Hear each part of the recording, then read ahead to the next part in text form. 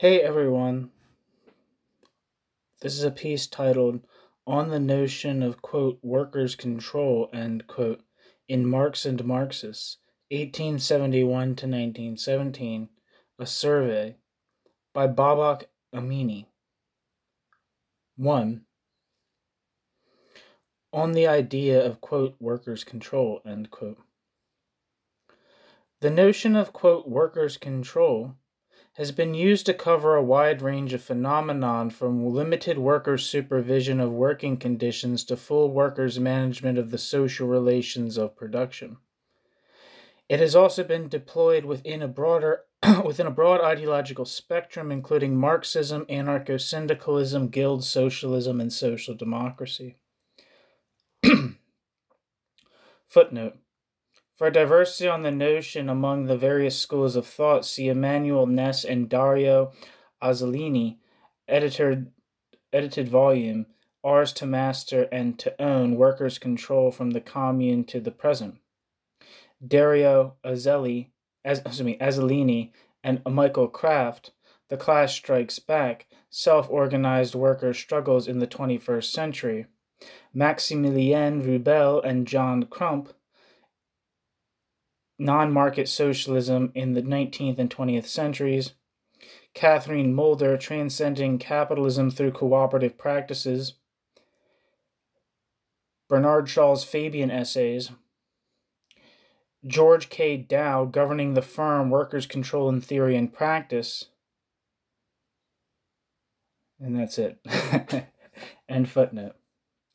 Therefore, it is by no means limited to Marxism. In fact, Marxism has always had an uneasy relationship with this notion, either for its ideological flexibilities that could facilitate as much an anti-political radical left stance as a class collaborationist liberal position, or for its conceptual antagonism with much of the actual 20th century socialist systems.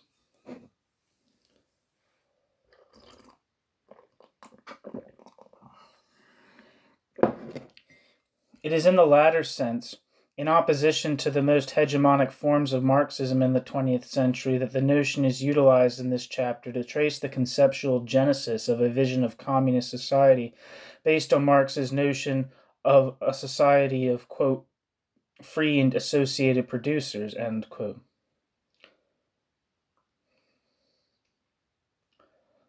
Footnote, Marxist Theories of Surplus Value, Part 3. End footnote. Some might take an issue with such a radical interpretation of the idea of workers' control, whose common use in theory and practice has far less revolutionary criteria. One can argue in response that for workers to have an actual control over the relations of production, which goes beyond the limits of the sphere of production, they must break from not only capital towards socialization of the means of production, but also the state towards the associated administration of society. Footnote. For example, see Paul Maddox's Workers' Control in Anti-Bolshevik Communism. End footnote. Workers remain under the spur of capital and its market imperatives, even if they are given supervisory or participatory rights. Workers remain subject to the will of bureaucratic organs of the centralized state, even if they are formally in control of the means of production. In emphasizing the, quote, workers' control, end quote, it seeks to make a distinction with the division of the future society based on the state or the party control.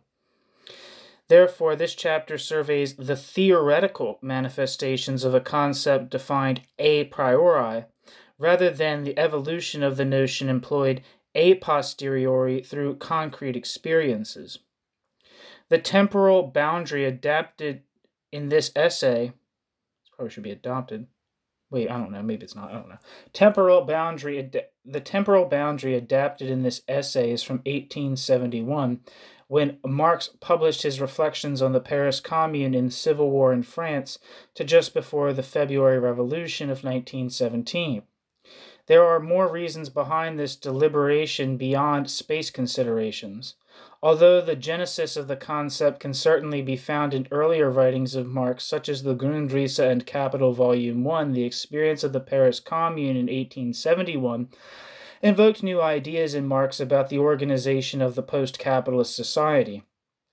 Conversely, the experience of the February Revolution had profound effects on Marxist theorists on the political form of the revolutionary transition and the nature of socialist society. It is precisely the exclusion of the effects of this momentous event from the inquiry that helps to highlight its transformative effects on Marxist thoughts on classical Marxism and beyond.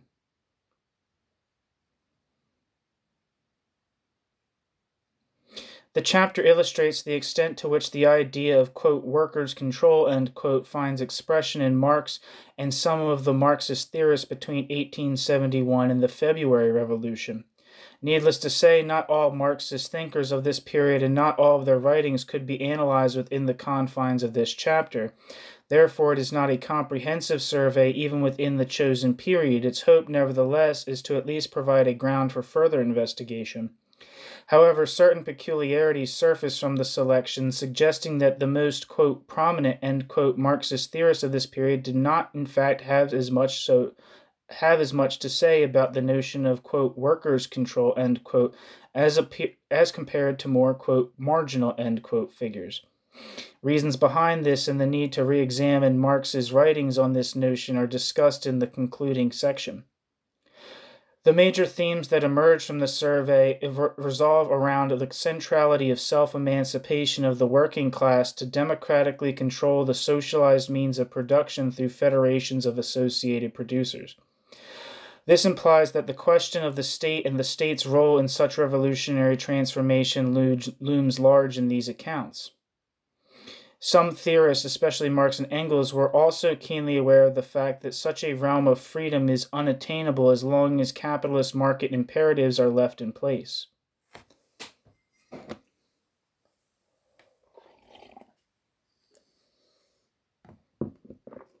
Brief remarks on the historical context.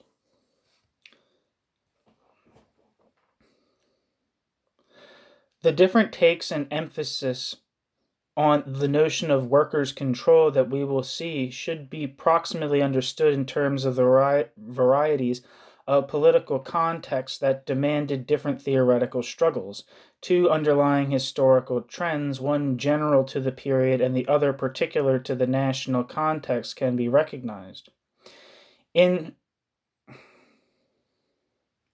was in this period that, I'm sorry, I'm going to be an asshole right now. This piece needed a proofread in terms of. It was in this period that socialist parties emerged and especially in continental Europe gained traction towards becoming mass parties. Footnote: see Dick Geary, his edited volume Labor and Socialist Movements in Europe Before 1914, published in 1989, and Jeff Elley, Forging Democracy, The History of the Left in Europe, 1850 to 2000. Although they faced serious hurdles in translating their mass support into political power due to electoral disenfranchisement and state repression, the rapid expansion of the working class provided the social force behind these parties. In the meanwhile, this period saw the growth of the union movement, which was not always in sync with the socialist movement in either ideological orientation or organizational domination. Footnote: see Donald Sassoon, 100 Years of Socialism, the West European Left in the 20th Century. Stefano Bartolini, The Political Mobilization of the European Left, 1860 to 1890, The Class Cleavage, published in 2000, Ira Katznelson and Aristide R. Solberg, edited volume Working Class Formation, 19th Century Patterns in Western Europe and the United States, published by Princeton University Press in 1986. End footnote. Marxism had its own trajectory in this period, which, albeit rapidly becoming one of the most dominant theoretical orientations among the radicals, had by no means remained unchallenged. The gulf that erupted within the International Workingmen's Association between the anarchists and Marxists continued to widen for the next 4 decades. Footnote. See Marcello Musto's introduction in Workers Unite, the International 150 Years Later, edited by Marcello Musto. I really recommend that book myself because it has a lot of primary source documents about that of participants in the International. End footnote. Anarchist thought continued to play a major influence on radical thinkers, especially in Russia, France, and the southern European countries. Footnote. See David Barry and Constance Bantman's edited volume, New Perspectives on Anarchism, Labor and Syndicalism, the Individual, the National, and the Transnational. Also, Peter H. Marshall's Demanding the Impossible, A History of Anarchism, especially Part 5. If I was to make a suggestion to your reading, as opposed, because I have not read the New Perspectives one, but I have read Demanding the Impossible. And in terms of histories of anarchism, I personally found, although it's not written by an academic, the book The Idea by Nick Heath, which is a history of anarchist communism. And so it was a little more specific.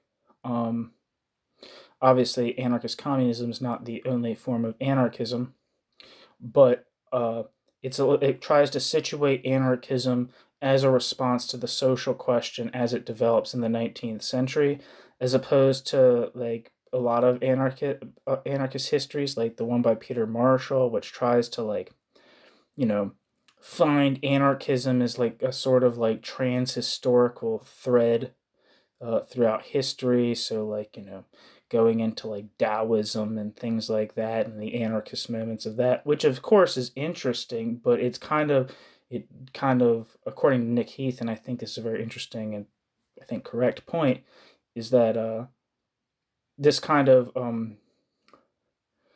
turns anarchism into an ahistorical attitude, as opposed to a specific political project with concrete goals for what it wants to see modern civilization become. So I'd really recommend that book a lot, especially if you're trying to look into like where anarchism as a form of socialism and not just like a philosophy has manifested itself theoretically and politically in different parts of the world. If you're interested in, say, Chinese anarchism and its relation to the mainstream communist and nationalist movements in China, I would really recommend checking out Nick Heath's book, The Idea. Very good. Very good stuff. Anarchist, or whether or not you would call yourself an anarchist or not, you should read that book if you're trying to get like a good feel for some of the tenets of anarchist communism. Tenets, not tenants. I always want to say tenets. Tenets.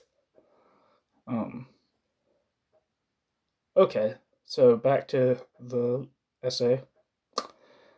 Therefore, Marxist theoreticians felt obliged to clearly distinguish themselves, sometimes even at the cost of rejecting some positive aspects of anarchist thoughts.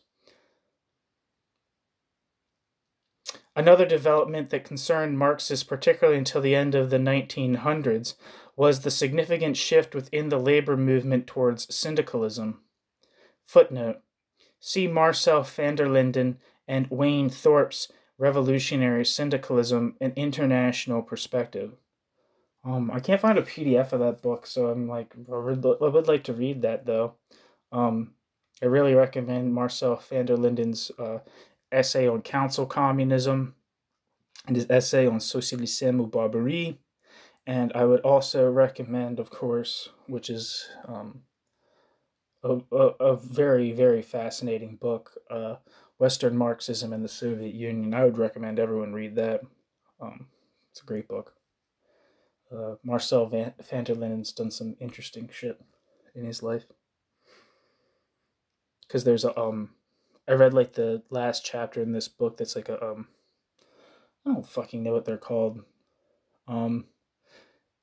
It's like a German tradition of making an edited volume in dedication to a living figure.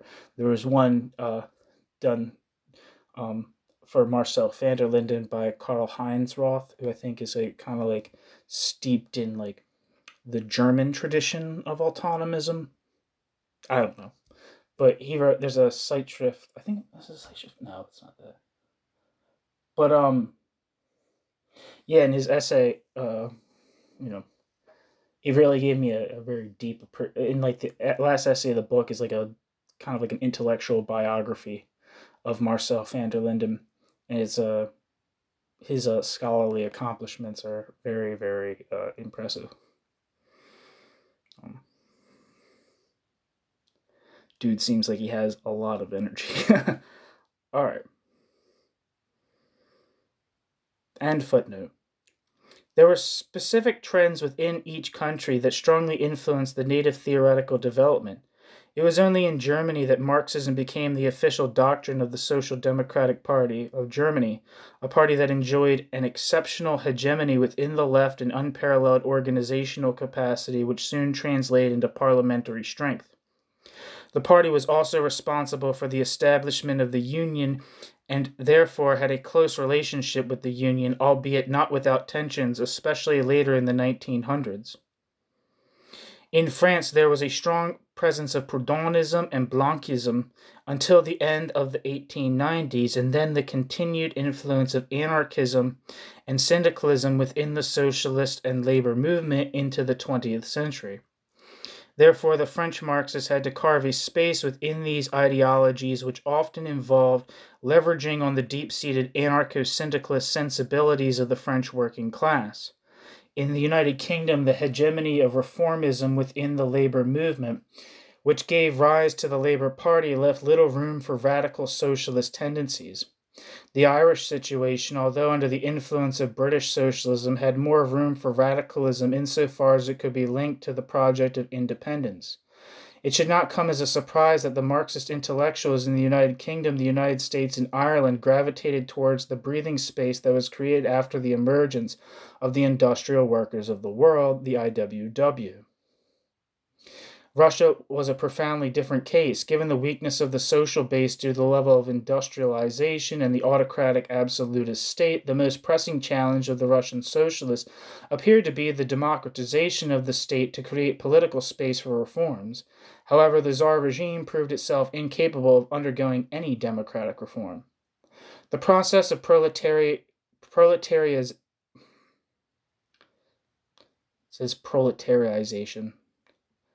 I don't think that's correct, but the process of proletarianization of the population intensified exponentially after the outbreak of World War I. But the state clamped down on the political agitation and socialist parties' capitulation to the imperialist project in the hope of finding a stronger foothold in the sphere of formal politics substantially interrupted the radical project within the socialist camp. Footnote. See Antoine Prost's Workers in the Cambridge History of the First World War, edited by J. Winter, published in 2014 by Cambridge University Press. End footnote.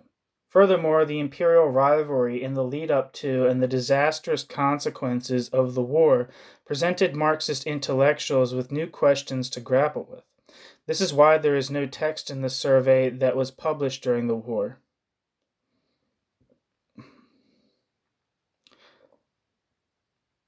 Section 3. Workers' control in Marx and the early Marxists. Karl Marx, 1818 to 1883. There is much in Marx's work prior to 1871 that speaks to the idea of, quote, workers' control, end quote. However, the developments within the International Workingmen's Association and the Paris Commune had profound effects on his conception of the form of future society. In the General Rules of the International Workingmen's Association, originally written in 1864 but updated in 1871, Marx and Engels restate the fundamental motto of the International, quote, that the emancipation of the working classes must be conquered by the working classes themselves, bracket, end bracket, that the economical emancipation of the working classes is, therefore, the great end to which every political movement ought to be subordinated as a means, end quote.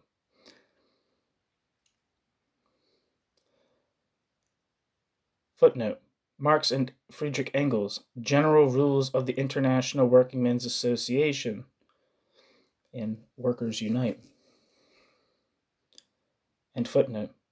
As Marx and Engels said repeatedly on numerous occasions, what mattered was that, quote, the emancipation of the working class must be achieved by the working class itself.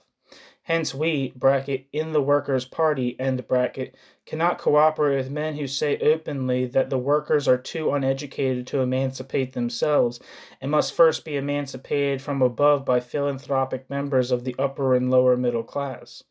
End quote. Marx and Engels in Circular Letter to August Bebel, Wilhelm Liebknecht, Wilhelm Brücke, and others.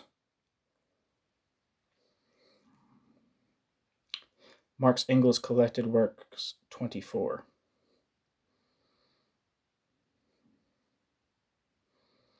End footnote.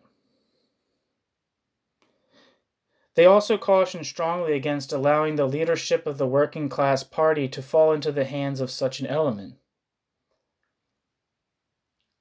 They held on uncompromisingly to this principle. Albeit the subordination of the political movement to the economic emancipation, they put utmost emphasis on the importance of, quote, the conquest of political power, end quote, as the, quote, great duty of the working class, end quote. Marx and Engels, General Rules of the International Workingmen's Association. They also underscored the fact that the working class cannot collectively engage in such political actions, quote, except by constituting itself into a political party distinct from and opposed to all old parties formed by the propertied classes, end quote. Therefore, Marx's idea of, quote, workers' control, end quote, is far from an anarcho-syndicalist understanding. It sees the construction of political parties as, quote, indispensable, end quote, to, quote, the triumph of social revolution, end quote, even though political movement remains instrumentally subordinate to the ultimate end of the economic emancipation of the working class by the working class itself.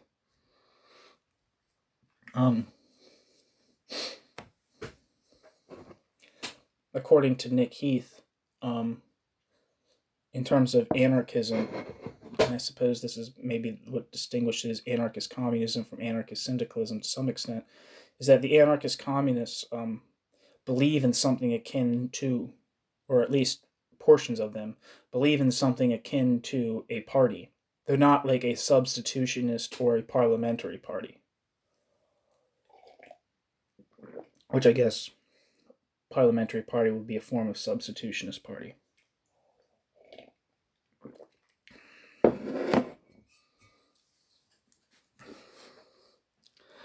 They further believe that the working class must use its forces in economic struggles as, quote, a lever for its struggle against the political power of landlords and capitalists, end quote. Marx and Engels on the political action of the working class and other matters. In other words, quote, in the militant state of the working class, its economical movement and its political action are indissolubly united, end quote. In his Civil War in France, 1871, Marx analyzed the emergence and the development of the Paris Commune and assessed the Paris Commune's theoretical implications. Marx argued that the Paris Commune showed that, quote, the working class cannot simply lay hold of the ready-made state machinery and wield the ready-made state machinery for the working class's own purposes, end quote.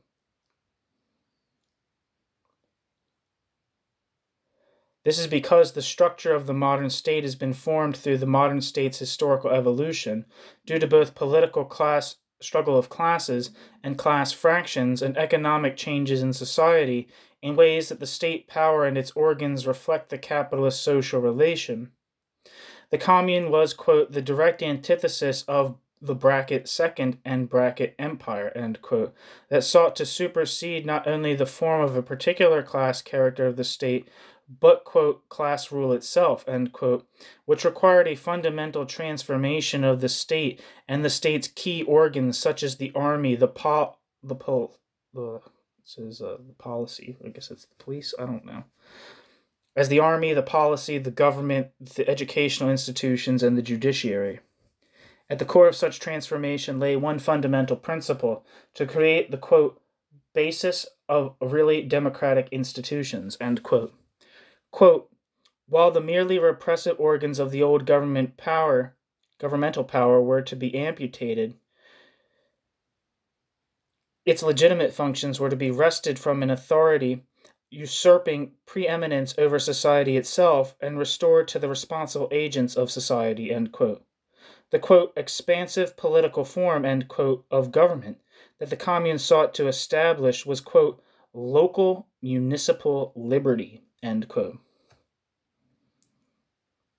But this transformation could not be limited to the political sphere. Marx believed that the commune, quote, as essentially a working class government, bracket is, end bracket, the produce of the struggle of the producing against the appropriating class, end quote. Hence, the political form that the commune sought to establish could, quote, serve as a lever for uprooting the economical foundations upon which rests the existence of classes and therefore of class rule, end quote. This implied the transformation of private property into, quote, mere instruments of free and associated labor, end quote.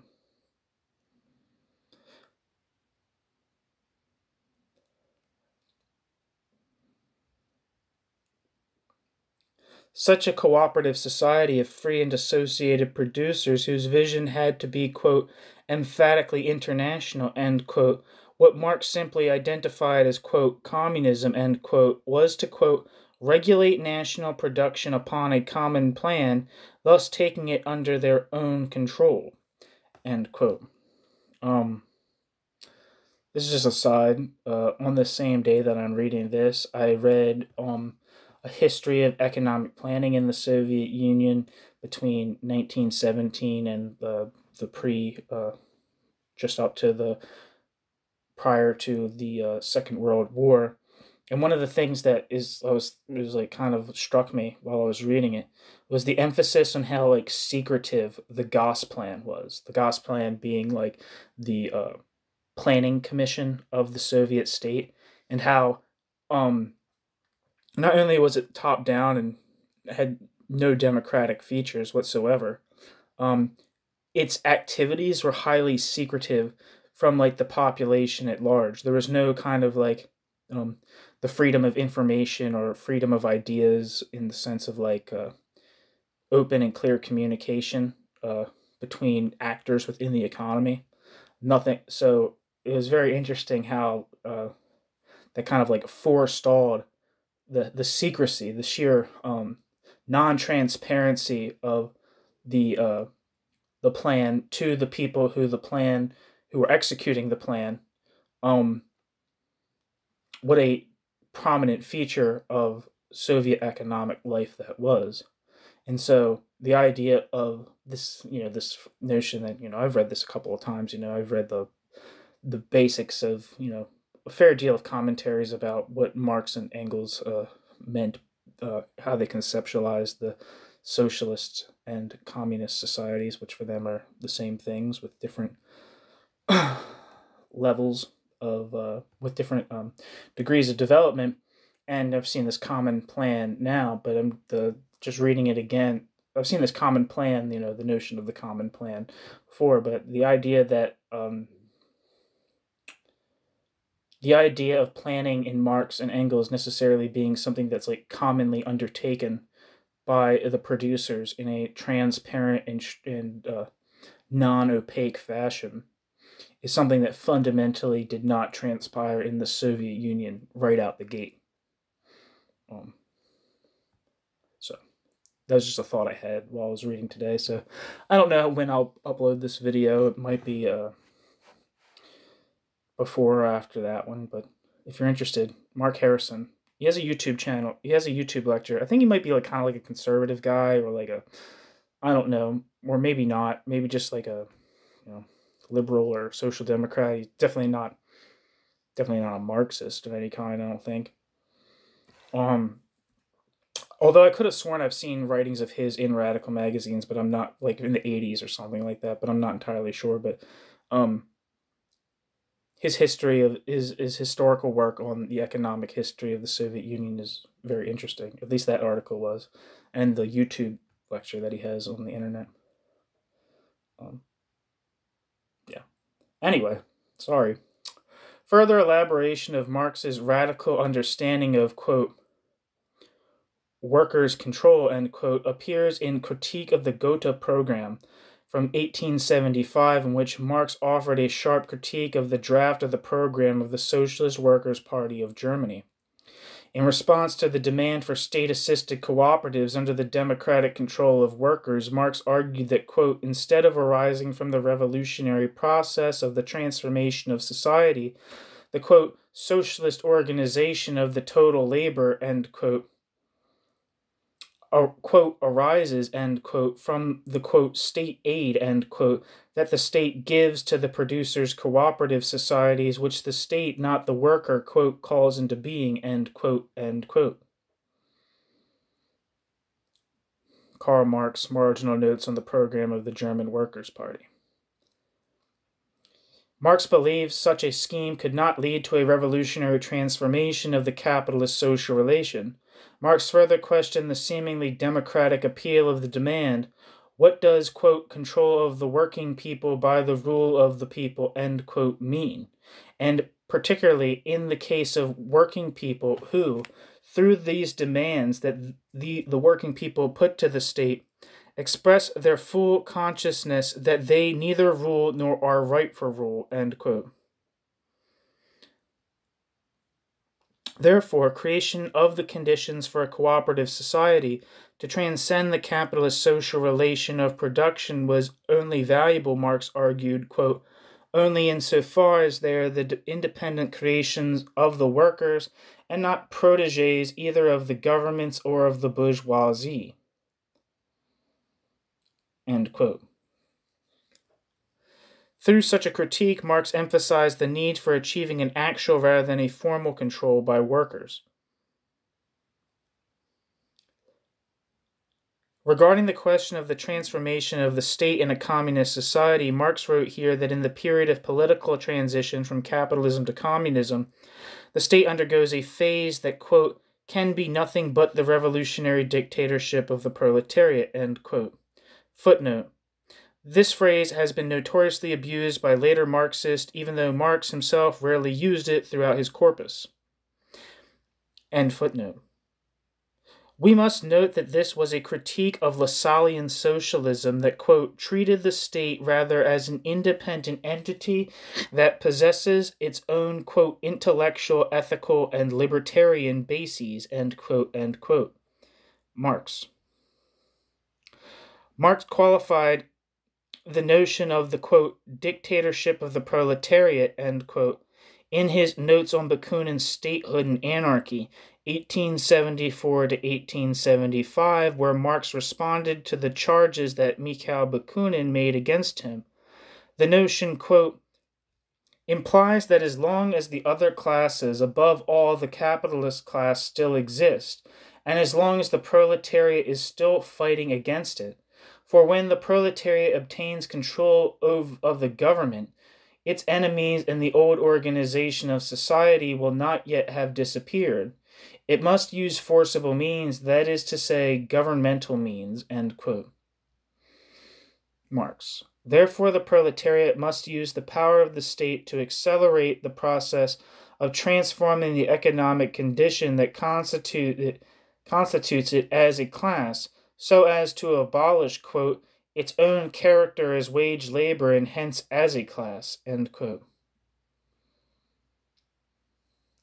In response to Bakunin's rhetorical question as to whether the whole of the proletariat can stand at the head of the government, Marx said, quote, "Certainly, for the system starts with the self-government of the communities," end quote.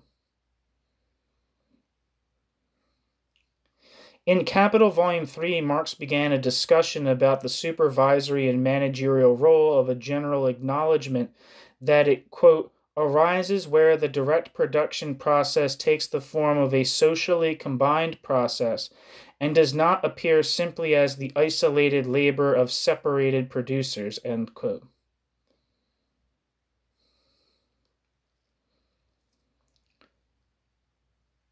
Therefore, it emerges in two forms: as an organizational necessity of, quote, "any combined mode of production," end quote, in general, but also in all modes of production where there is an opposition between the direct producers and the owners of the means of production, end quote. What is specific about work of supervision and management under capitalism is that it is, quote, "directly and inseparably fused with the productive functions that all combined social labor assigns to particular individuals as their special work," end quote. The infusion implies that the work of supervision does not necessarily have to be performed by the capitalist, just as the capitalist can become, quote, "superfluous as a functionary in production," end quote. Marx referred to the cooperative factories as a proof of this superfluidity whose conditions of possibility emerge at a certain stage of the development of capitalism. A crucial difference is that, quote, "in the case of a cooperative factory, the antithetical character of the supervisory work disappears, since the manager is paid by the workers instead of representing capital in opposition to them," end quote. Nevertheless, quote, "the cooperative factories run by workers themselves are, within the old form, the first example of the emergence of a new form, even though they naturally reproduce in all cases, in their present organization, all the defects of the existing system and must reproduce them," end quote. Marx. For Marx, freedom in the realm of natural necessity, quote, "can consist only in this, that socialized man, the associated producers, govern the human metabolism with nature in a rational way, bringing the human metabolism with nature under their collective control instead of being dominated by their metabolism with nature as a blind power, accomplishing their metabolism with nature with the least expenditure of energy and in conditions most worthy and appropriate for their human nature. But this always remains a realm of necessity. The true realm of freedom, the development of human powers as an end in itself, begins beyond it, though it can only flourish with this realm of necessity as its basis," end quote. Marx. The true realm of freedom cannot be achieved unless the realm of necessity falls under the actual control of associated producers beyond mechanisms of economic or political domination. This cannot be accomplished within the wage system or through the market economy or on the basis of centralized state control. Footnote: Marx, Marginal Notes on the Program of the German Workers' Party, and Marx Capital Volume 2.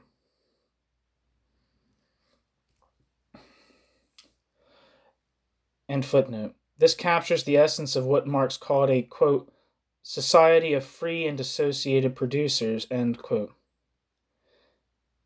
Footnote: Marx Theories of Surplus Value, Part 3. Friedrich Engels, 1820 to 1895.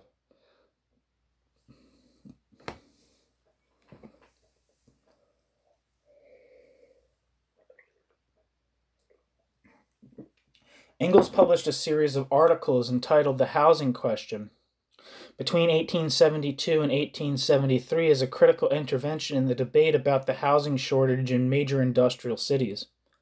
The text criticized the schemes proposed by Proudhonian and Lassallean socialists regarding the solution to the housing crisis as insufficient to transform the capitalist social relation and therefore to address the root cause of the problem. In the last part, he countered the Proudhonist, quote, redemption, end quote, scheme as characterized in Arthur Mühlberger's writings with respect to the seizure of the means of production. Footnote. Engels defined the Proudhonian notion of, quote, redemption, end quote, as follows. Quote, the abolition of rented dwellings is proclaimed a necessity and couched in the form of a demand that every tenant be turned into the owner of his dwelling, end quote. They proposed that this would be done by fully compensating the previous house owner, and the occupants, i.e. the previous tenant, would continue to pay the equivalent amount of the previous rent annually to the society in return for the possession of the house. According to Mühlberger, as quoted by Engels, this entailed that, quote, society, transform itself in this way into a totality of free and independent owners of dwellings, end quote. End footnote.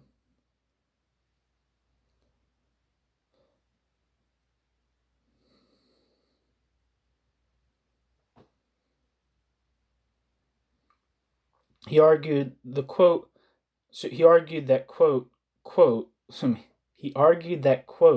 the, quote, actual seizure, end quote, of all the instruments of labor,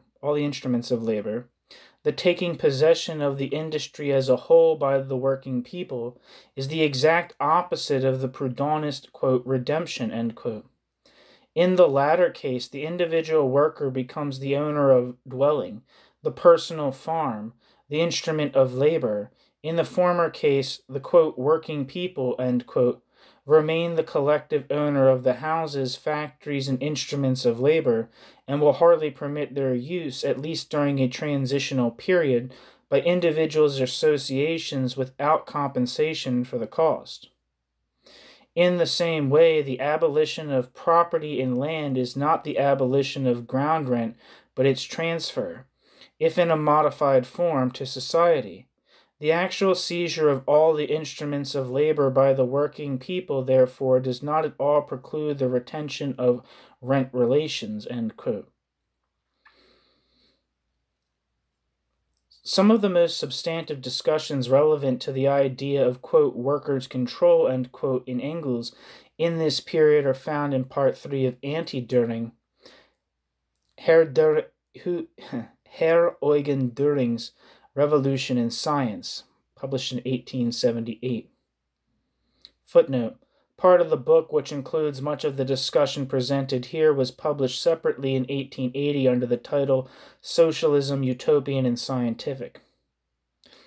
End footnote. Like Marx, Engels was adamant in his critique of Lassallean state socialism in using the existing state machinery to fundamentally transform the capitalist social relation. Footnote. Echoing Marx, Engels said in his preface to the 1888 English edition of Communist Manifesto that the political program of the manifesto, quote, has in some details become antiquated, end quote. This was because the experience of the Paris Commune has proven that, quote, the working class cannot simply lay hold of the ready-made state machinery and wield the ready-made state machinery for its own purpose, end quote.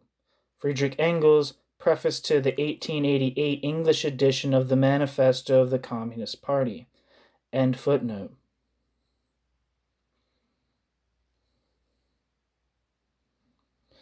Engels argued that, quote, the transformation either into joint stock companies or into state ownership does not do away with the capitalistic nature of the productive forces, ... The modern state, no matter what its form, is essentially a capitalist machine, the state of the capitalists, the ideal personification of the total national capital. The more it proceeds to the taking over of productive forces, the more does the state actually become the national capitalist. The more citizens does the state exploit. The workers remain wage workers, proletarians. The capitalist relation is not done away with. It is rather brought to a head, but brought to a head, it topples over. End quote. Friedrich Engels, Anti-Düring.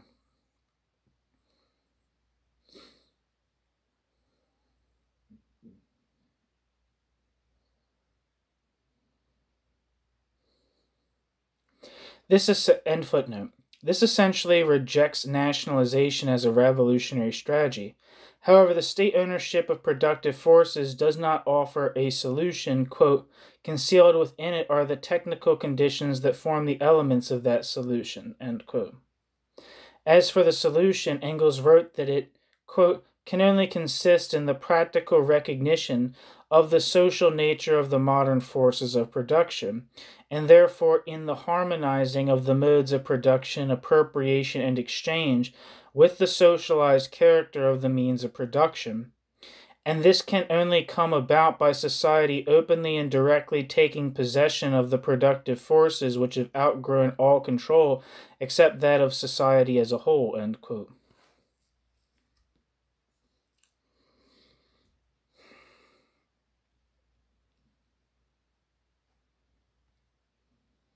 Engels. Therefore, the solution lies only through socialization of means of production in the sense of the society, not the, quote, state, end quote, having open and direct, not conditional or indirect control. It is within such an arrangement that, quote, at last, the real nature of the productive forces of today, the social anarchy of production, gives place to a social regulation of production upon a definite plan, according to the needs of the community and of each individual, end quote.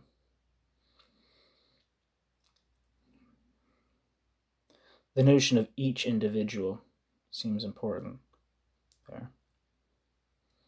Just thinking out loud. Note that Engels did not foresee a substitution of the social anarchy of production by a state-planned economy, but a socially regulated economy that is for the benefit not just of the community as a whole, but also of each individual.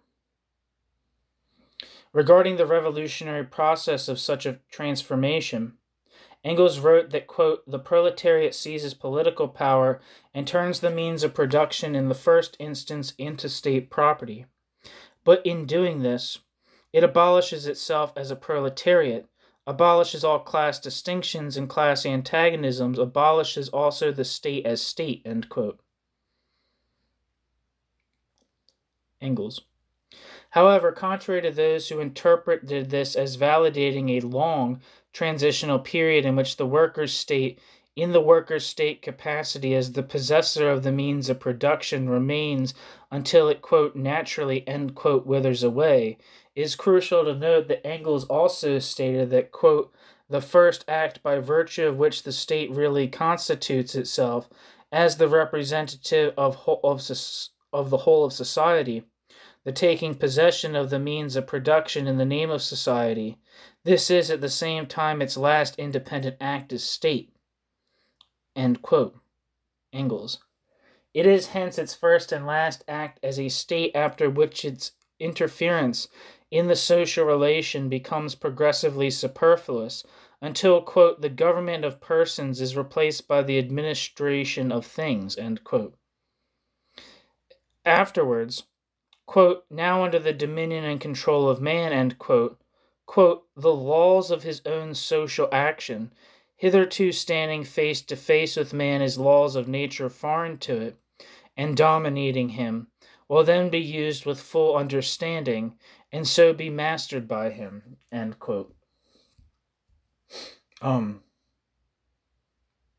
feel like sometimes when you hear about, like, Engels being, like, more positivistic than Marx, in terms of, like, viewing social laws as natural laws, I feel like that just that past sentence that I just read is a sure as hell indication of that.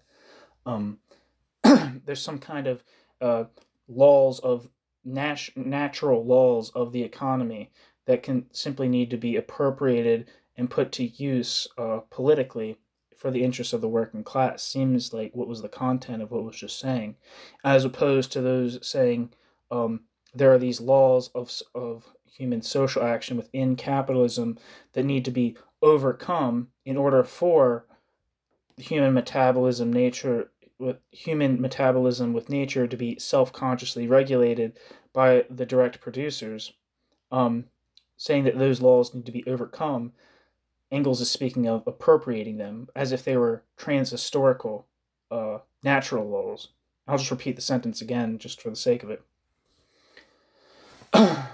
Quote, the laws of his own social action, hitherto standing face to face with man as laws of nature foreign to and dominating him, will then be used with full understanding and so be mastered by him, end quote.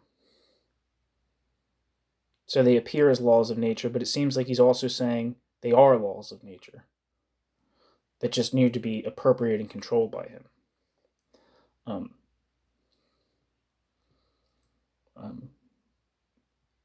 Yeah, that seems, I don't know. That seems like a very important statement. But that's not what this essay is about. That was just a thought. Such a control over social forces that govern human existence would at last usher the realm of freedom. Social domination is not limited to the state. Engels saw the capitalist market competition as another subjugating force. In the same text, Engels criticized Dühring's idea of a federation of economic communes in which market competition between those communes, conditioned upon the freedom of movement of people between different communes, was preserved. Dühring distinguished this from the cooperative ownership of the Workers' Association, which he believed, quote, would not exclude material competition and even the exploitation of wage labor, end quote. In a discussion that resembles a critique of market socialism, Engels argued that Dühring's scheme preserved effective competition between different communes, so that, quote, things are removed from the sphere of competition, but men remain subject to it, end quote. Engels. In his introduction to Marx's The Civil War in France in 1891, Engels interpreted the shortcomings and confusions of the Commune in terms of its political and economic characters, respectively based on the dominance of Proudhonism and Blanchism among the French working class. Engels stated, for example, that with the exception of associations in large industries, Proudhonians saw associations as, quote, sterile, even harmful, because it was a fetter on the freedom of the worker, end quote.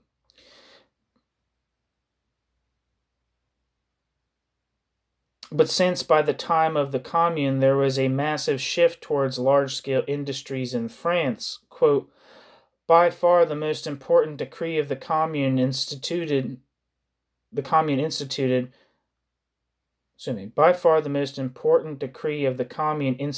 organization of large-scale industry and even of manufacture, which was not only to be based on the association of workers in each factory, but also to combine all these associations in one great union.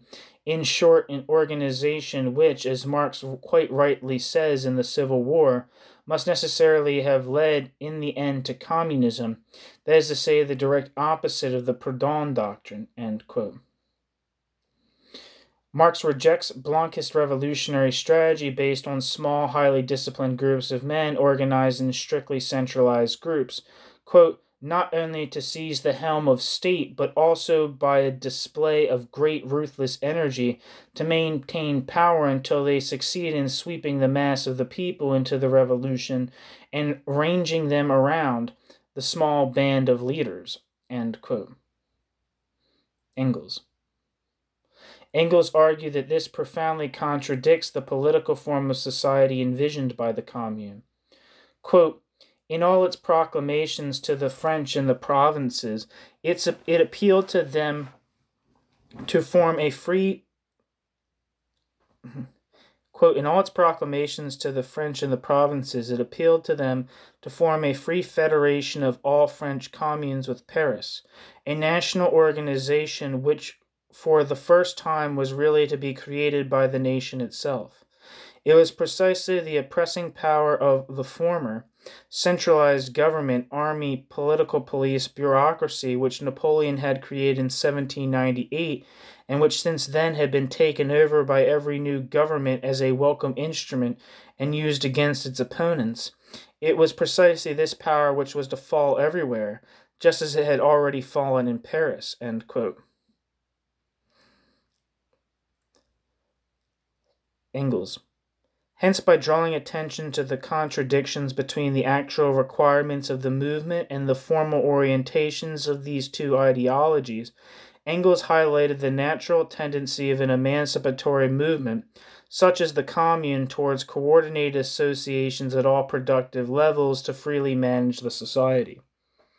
Engels went on to make sense of the radical measures that the Commune took, such as recallability as a way, quote, "not to lose against its only just conquered supremacy," end quote, by subverting the measures that were used to undermine their power.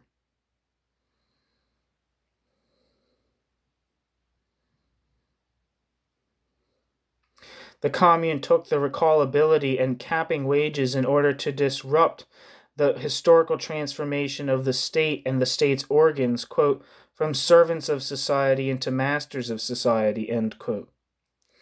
In opposition to the, quote, "superstitious belief," end quote, common among Germans regarding the state as the, quote, "realization of the idea," end quote, or the, quote, In opposition to the, quote, "superstitious belief," end quote, common among Germans regarding the state as the, quote, "realization of the idea," end quote, or the kingdom of God on earth, end quote, Engels argued that, quote, "the state is nothing but a machine for the oppression of one class by another, and indeed in the democratic republic no less than in the monarchy, at best an evil inherited by the proletariat after the proletariat's victorious struggle for class supremacy, whose worst sides the victorious proletariat, just like the Commune, cannot avoid having to lop off at once as much as possible until such time as a generation reared in new, free social conditions is able to throw the entire lumber of the state on the scrap heap," end quote. Engels. In this sense, Engels saw the notion of the dictatorship of the proletariat exemplified in the Paris Commune. Engels distinguished such self-government from various co-determination schemes. He wrote a critique on the draft of the Erfurt program, which was to replace the Gotha program as the core program of the Social Democratic Party of Germany. While raising caution in presenting details regarding the exact form of the self-governing structure in a short document such as the Erfurt program, Engels recommended adding the following point, quote, "complete self-government in the provinces, districts, and communes through officials elected by universal suffrage, the abolition of all local and provincial authorities appointed by the state," end quote.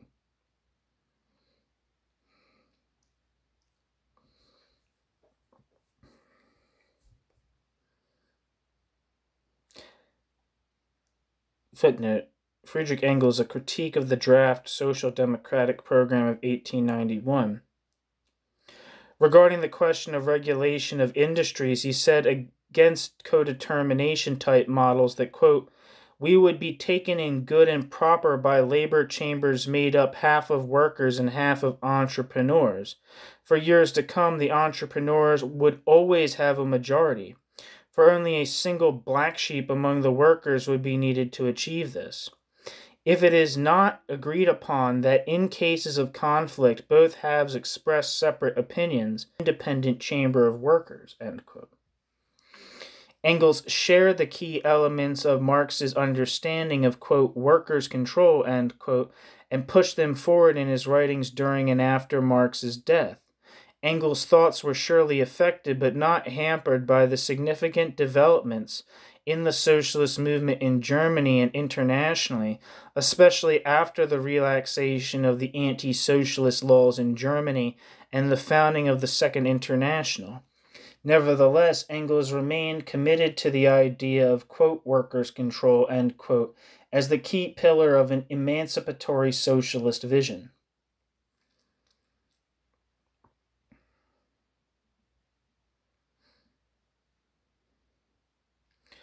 William Morris, 1834 to 1896.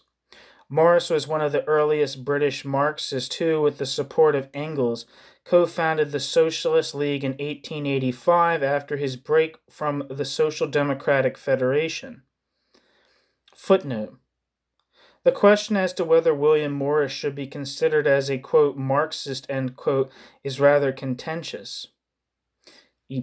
Such as in E.P. Thompson's William Morris, From Romantic to Revolutionary, G.D.H. Cole, Socialist Thought, Marxism and Anarchism, 1850 to 1890, Florence Boos and William Boos, The Utopian Communism of William Morris, The History of Political Thought, Volume 7, number 3, 1986. Given the broad scope of Marxism adapted in this chapter that includes libertarian interpretations, we can safely categorize Morris under this banner. End footnote.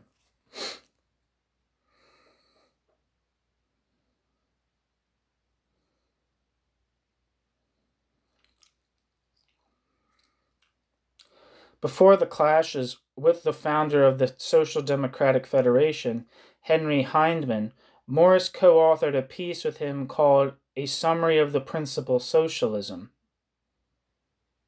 in 1884. Perhaps under the influence of Hyndman, the state played a more central role in this piece than in the later writings of Morris. Seemingly equating the state with the people as a whole, they called for, quote, the immediate management and ownership of the railways by the state, so that in land communications of the country, it may be under the control of the people at large, and carried on for their benefit. Regard being had to the full remuneration of the labor of all who are engaged in the work of transport, end quote. This, however, remains uncritical of the limits of nationalization and the actual content of the purported, quote, control, end quote, by, quote, the people, end quote.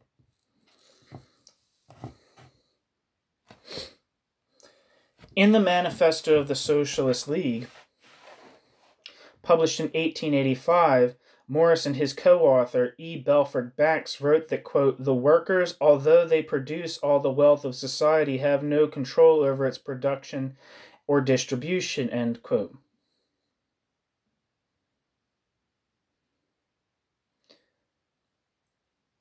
Footnote.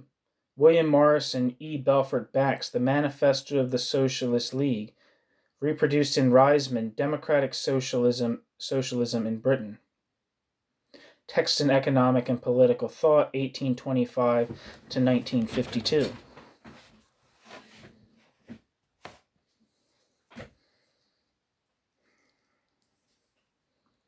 One second.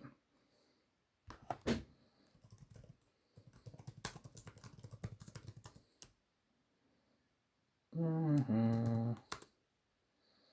want to take note of this piece. I want to see if there's anything cool in there for me to read.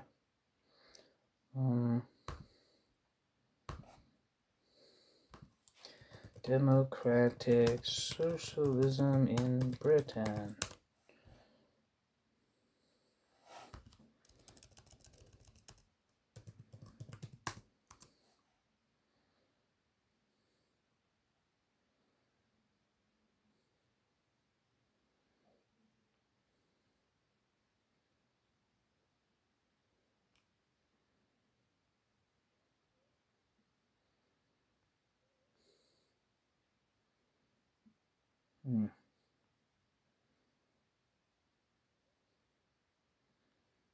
Can't find it. Oh well.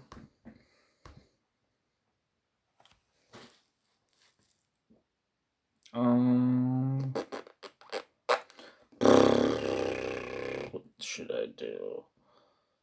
Oh, okay. Where am I?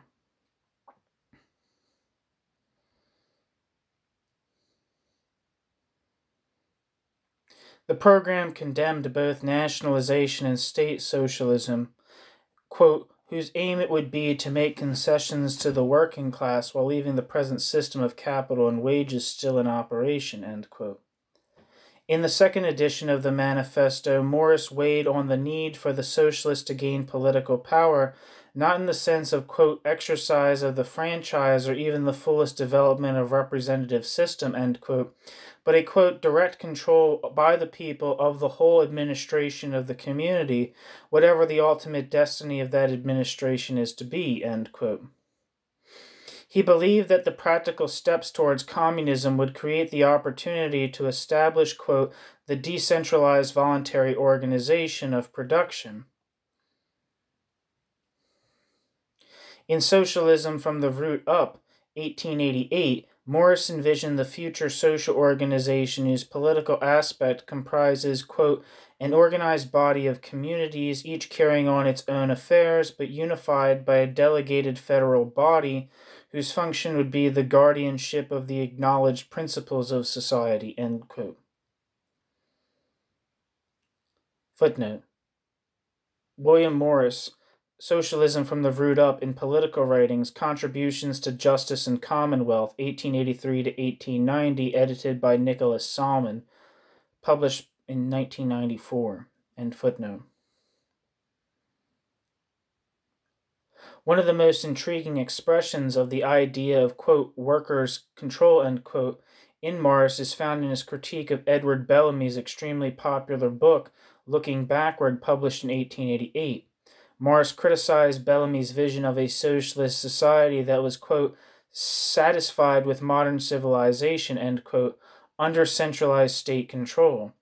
This is why Bellamy had to, quote, put forward his scheme of the organization of life, which is organized with a vengeance. His scheme may be described as state communism, worked by the very extreme of national centralization, end quote. Morris believed that such an overarching state is alienating for the individual. Instead, quote, it will be necessary for the unit of administration to be small enough for every citizen to feel himself responsible for its details, and be interested in them, bracket or in, end bracket, the individual, that man cannot shuffle off the business of life onto the shoulders of an abstraction called the state, but must deal with it in conscious association with each other, end quote.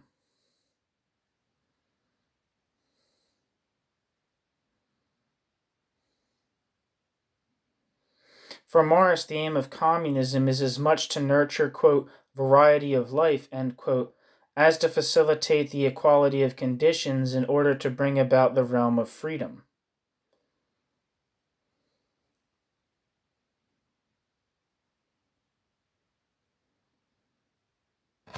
I gotta take a break.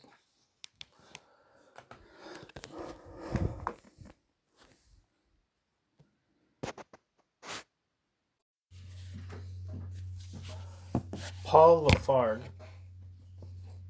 1842 to 1911.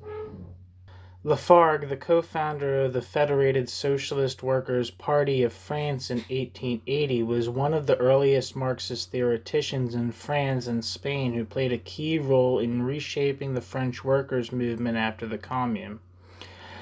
In Socialism and Nationalization, published in 1882, Lafargue called nationalization of certain industries, quote, socialism for the capitalist, end quote, marking, quote, the last form of capitalist exploration, end quote. Footnote.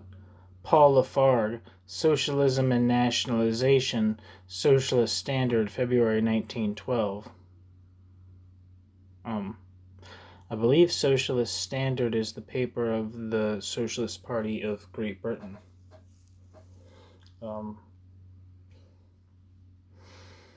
Who Adam Buick is affiliated with. End footnote.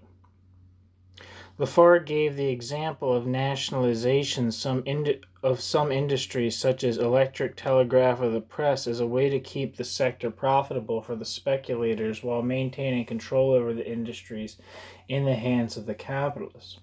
Lafargue remarked that, quote, In capitalist society, a private industry only becomes a state service in order to better serve the interests of the bourgeoisie. The state, by centralizing administration, lessens the general charges. It runs the service at a smaller cost. End quote. Lafargue believed that nationalization would open up the state to corruption. As for whether such measures would simplify the process of expropriation for the Workers' Party, Lafargue argued that the danger would by far outweigh the advantages.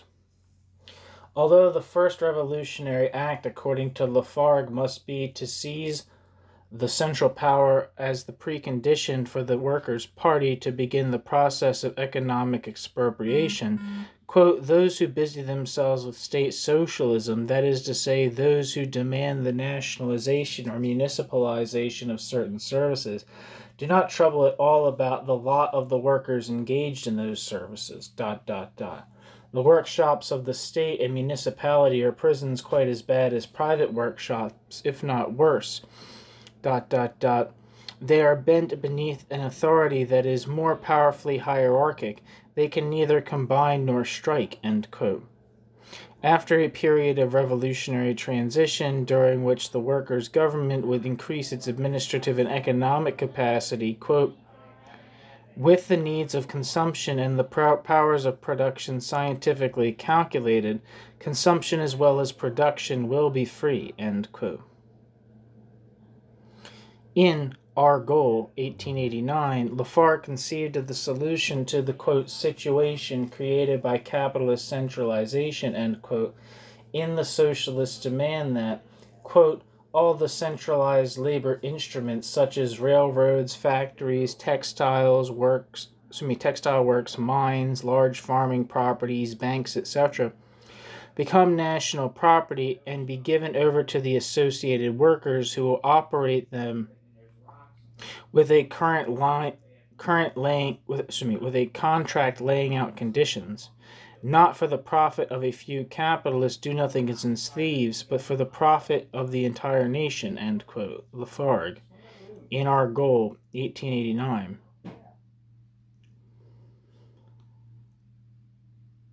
The emphasis on the transfer of the means of production to the associated producers is the key difference between this demand and that of state socialism. In other words, quote, if the industries already taken over by the state, don't fulfill the socialist ideal, it's because they aren't run by the associated workers in the interest of the nation, but by functionaries in a budgetary interest, end quote. Lafargue. Jules Gued. Make sure I'm pronouncing that right. I listened to it earlier, but... Jules Gued. Jules Gued. Look at that. Jules Gued, 1845 to 1922. Gued, a key figure in the early propagation of Marxism in France, met with Marx in London in 1880 and drafted the program of the French Workers' Party. The preamble, which according to Engels was dictated to Gued, distinguished between private and collective properties and argued that private property was increasingly eliminated by industrial progress, as collective property was further constituted by the very development of capitalism.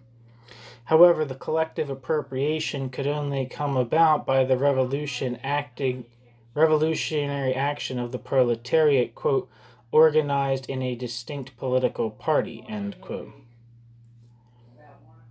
Footnote. Jules Gued and Karl Marx, the program of the Parti Ouvrier. Jules Gued Internet Archive, Marxist.org. This is the full translation of the program, and in important ways it is different from the translation of the preamble that is provided in the Marx-Engels collected work, Volume 24. End footnote.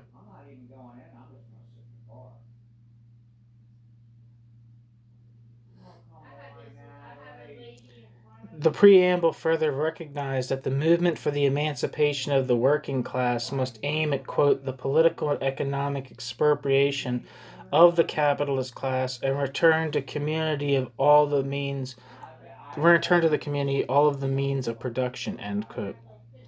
In the political section, the program demanded, quote, the commune to be master of its administration and its policing, end quote.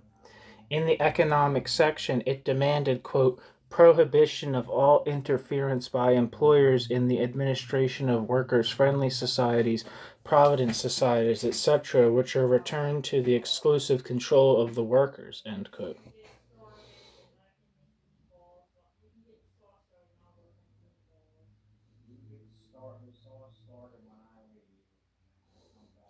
Ged wrote in The Social Problem and Its Solution in 1905 that, quote, it is only collectively that the workers, comprising the entire nation, can and ought to possess the means of wealth, mines, railways, canals, factories, etc., socially operated.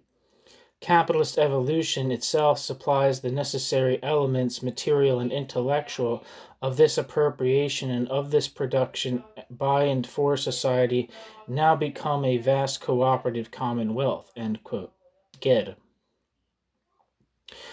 emphasized the role of the state in this process, albeit not in its repressive form, arguing that, quote, this economic expropriation, which would allow the expropriated full participation in the benefits accruing from social appropriation, must be preceded by a political expropriation, the establishment of the socialist republic being only realizable by a proletarian master of the state,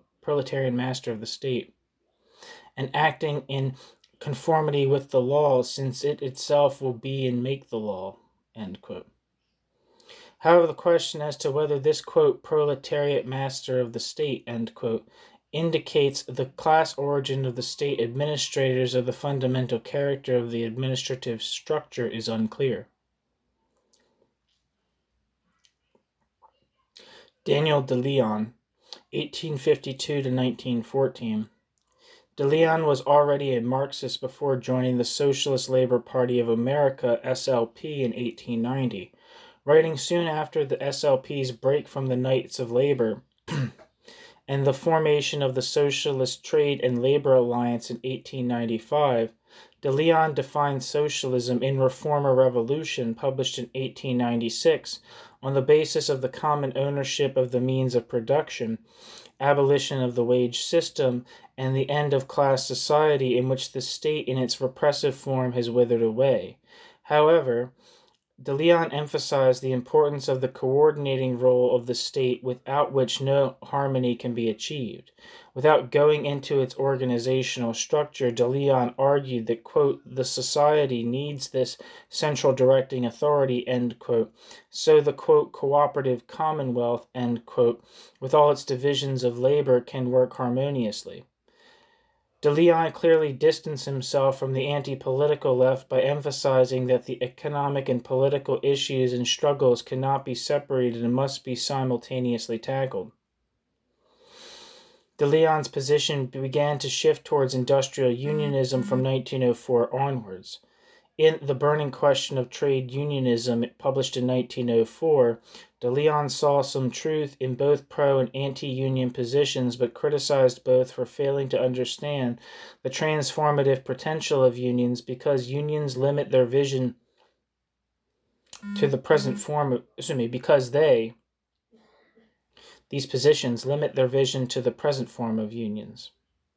De Leon instead advocated for industrial unionism.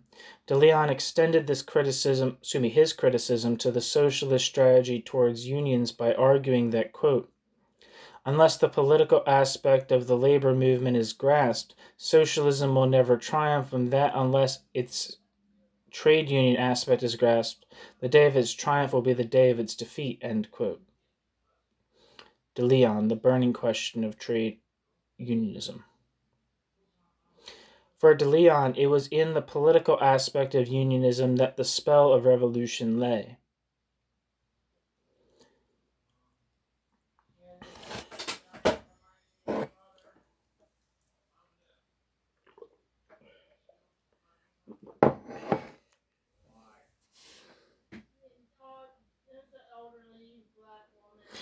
His involvement with the founding of the Industrial Workers of the World, albeit tenuous, radicalized his political view on the role of the industrial union. His anti-state stance became more pronounced in Socialist Reconstruction of Society, published in 1905. Quote, capitalist society requires the political state. Accordingly, its economics translate themselves into political tenets. Socialist society, on the contrary, knows nothing of the political state. In socialist society, the political state is a thing of the past, either withered out of existence by disuse or amputated according to as circumstances may dictate. End quote. De Leon. Socialist Reconstruction of Society, the Industrial Vote.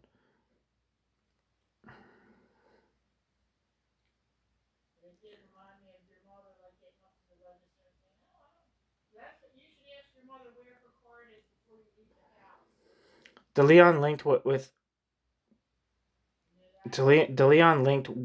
that with the emergence of the industrial organization of the working class, both as the economic foundation of the future society and the political movement to hollow out the state.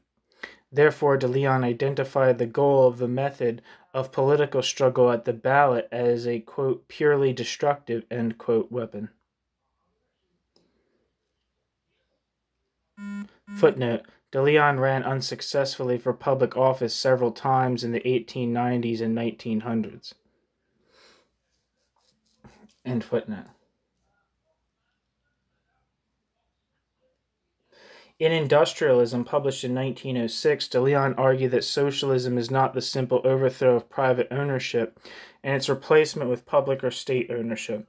Socialism is that social system under which the necessaries of production are owned, controlled, and administered by the people, for the people, and under which, accordingly, the cause of political and economic despotism have been abolished. Class rule is at the end, end quote.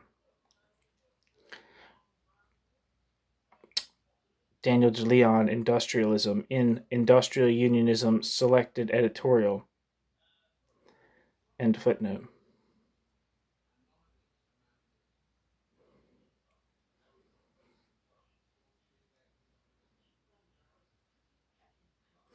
Accordingly, industrialism is an economic organization of the whole of the working class under one big union.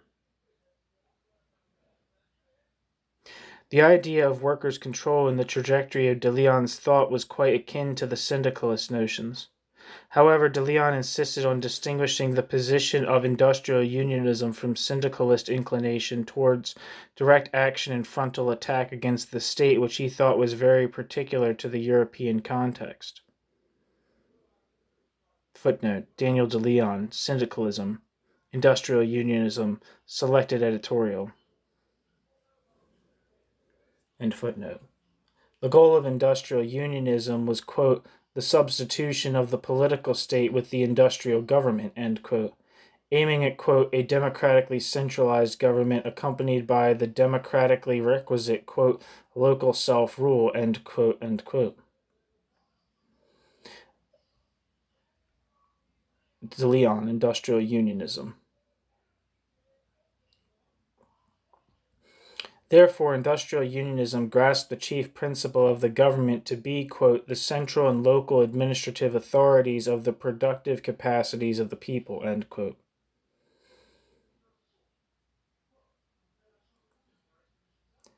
Karl Kautsky, 1854 to 1938.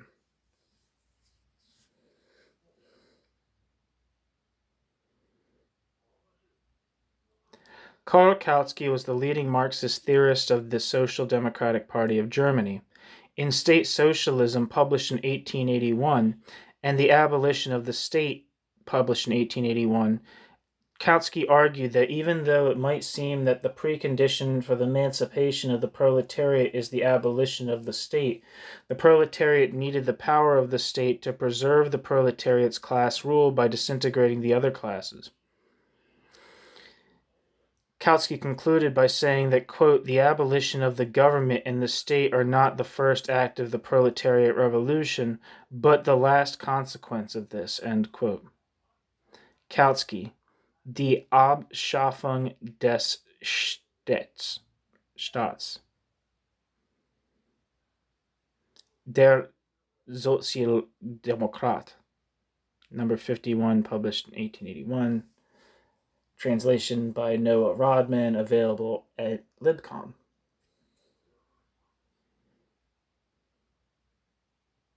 Therefore, the task of the proletariat, quote, was not to destroy but to conquer the state.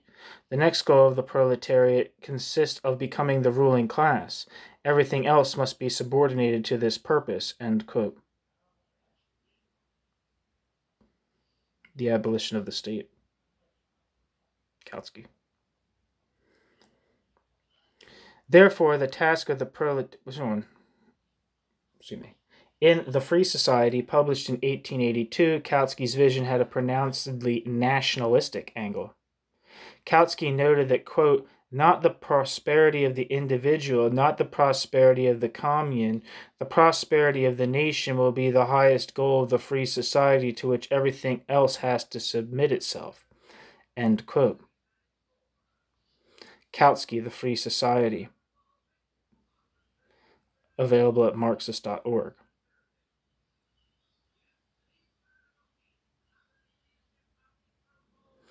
Regarding the structure of such free society, Kautsky said that it, quote, will be a federation of nations and not of groups or communes, whose production will be left neither to free choice nor to the spontaneous formation of groups, nor even to sheer force of social attraction.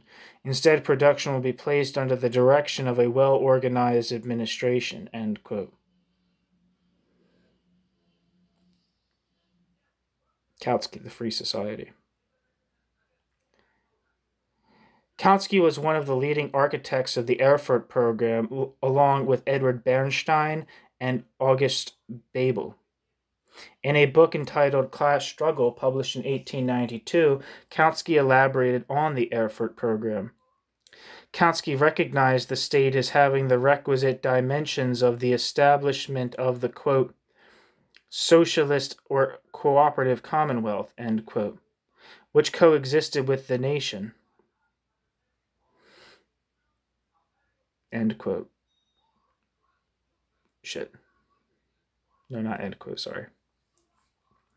Kautsky envisioned a society in which the means of production in large industries, which are generally compatible with cooperative production, are owned by the state while leaving the small-scale production in the realm of private ownership. Kautsky's vision of a socialist society in this writing shows profound incompatibilities with the idea of, quote, workers' control, end quote. Kautsky stated that, quote, it is true that socialist production is irreconcilable with the full freedom of labor. That is, with the freedom of the laborer to work when, where, and how he wills. But this freedom of labor is irreconcilable with any systematic cooperative form of labor, whether the form be capitalist or socialist, end quote. Kautsky, Class Struggle, Erfurt Program.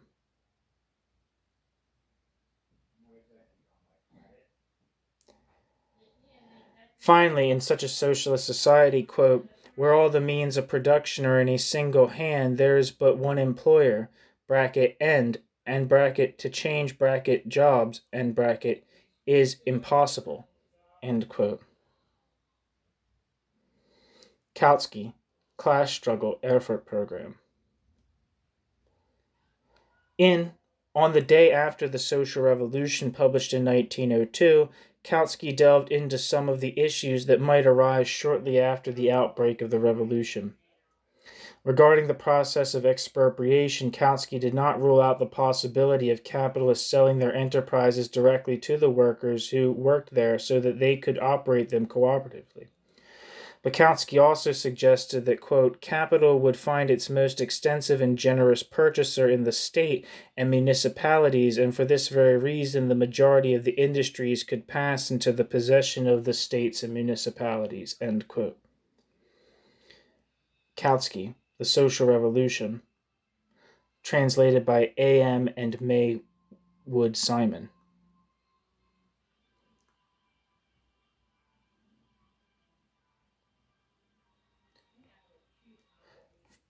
Furthermore, regarding the question of how to keep the workers, quote, how to keep the workers in, quote, labor, end quote, after the revolution, he relied on a, quote, democratic discipline, end quote, of the kind that a union uses during a strike. Kautsky preserved a level of variation with respect to the organization of labor in different industries.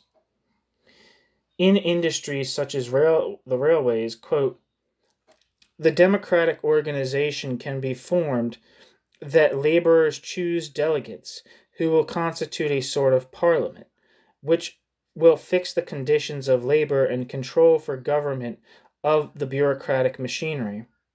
Other industries can be given over to the direction of the unions, and others again can be operated cooperatively, end quote. Kautsky, The Social Revolution. Furthermore, Kautsky emphasized the impossibility of the abolition of money and wages. James Connolly, 1868 to 1916. Connolly, one of the founding members of the Irish Socialist Republican Party, was keenly aware of the importance of, quote, workers' control, end quote, within socialism.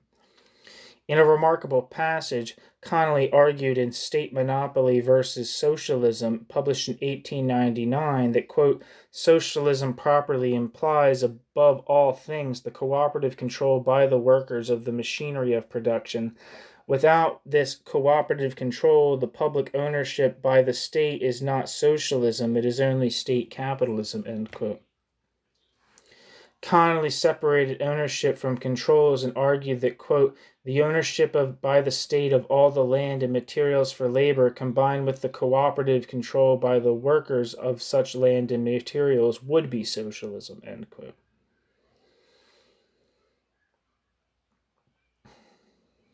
Connolly, State Monopoly versus Socialism.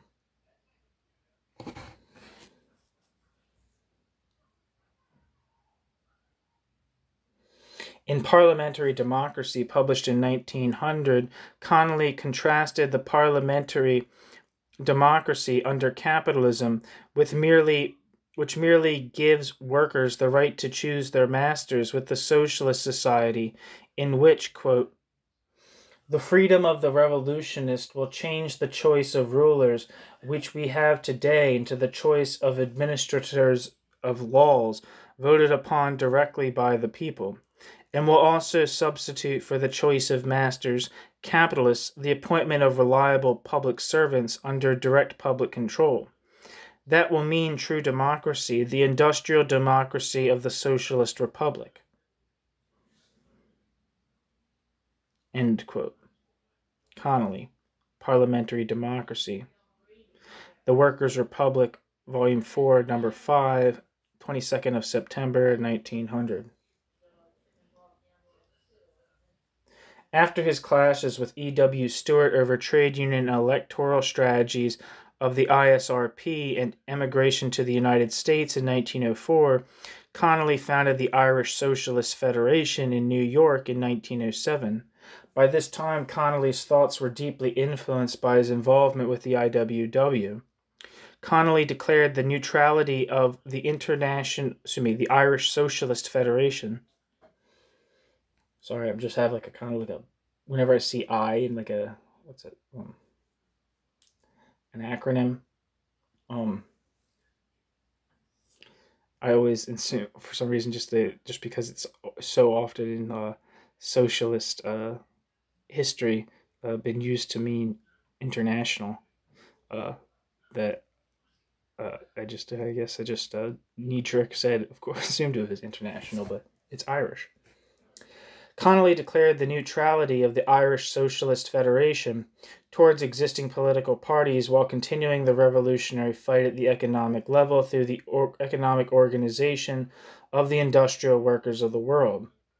Connolly advocated for the formation of a new political party of the workers by the industrial workers of the world to unify the revolutionary socialist forces. Footnote. Connolly, A Political Party of the Workers, The Harp, Volume 1, Number 1, 1908. Similar to De Leon, Connolly argued that the, quote, political institutions are not adapted to the administration of industry. Only industrial organizations are adapted to the administration of a cooperative commonwealth that we are working for, end quote.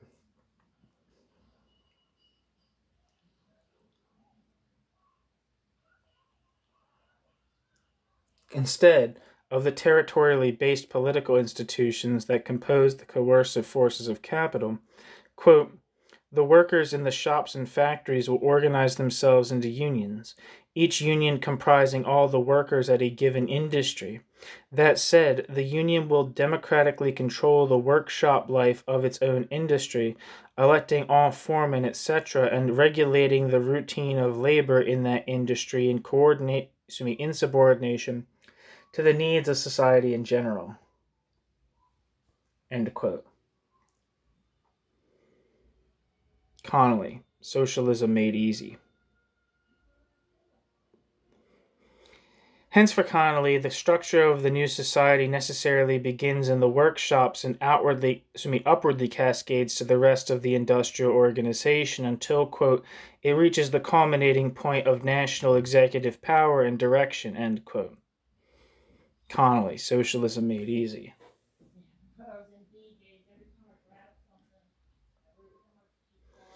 The top level would be, quote, administered, end quote, by, quote, a committee of experts elected from industries and professions of the lands, end quote. Socialism Made Easy.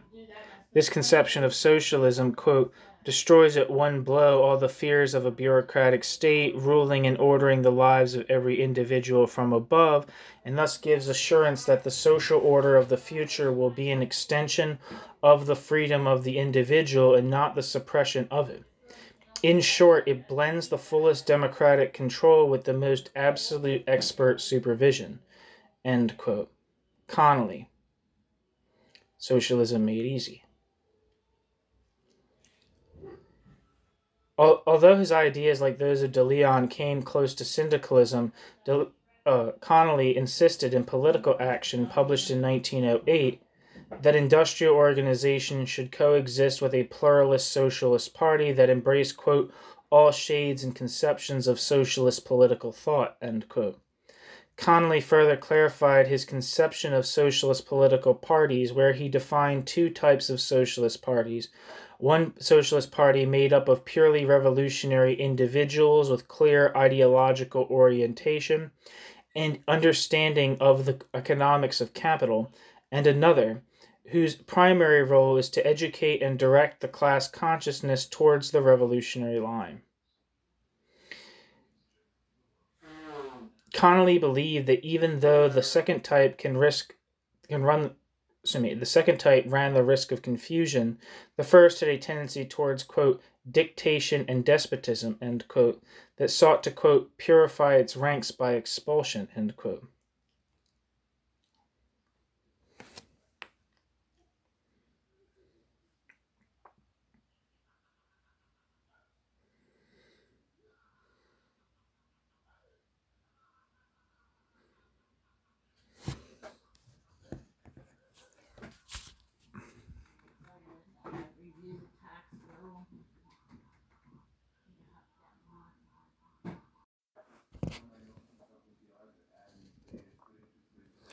Vladimir Lenin, 1870 to 1924.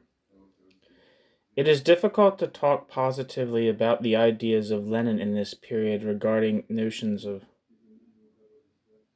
workers' control, even though in draft and explanation of a program of Social Democratic Party, 1895 to 1896, Lenin echoed Marx in that quote, the emancipation of the workers must be the act of the working class itself, end quote. Most of his writings in this period carried a rather patronizing view of the working class. In one of his most famous writings, What is to be Done, written or published in 1902, Lenin expressed some of his most troubling statements about the revolutionary potential of the working class. Lenin wrote that, quote, there could not have been social democratic consciousness among the workers. it would have to be brought to them from without. The history of all countries shows that the working class, exclusively by its own effort, is able to develop only trade union consciousness, ... The theory of socialism, however, grew out of the philosophical, historical, and economic theories elaborated by educated representatives of the propertied classes, by intellectuals. End quote. Lenin.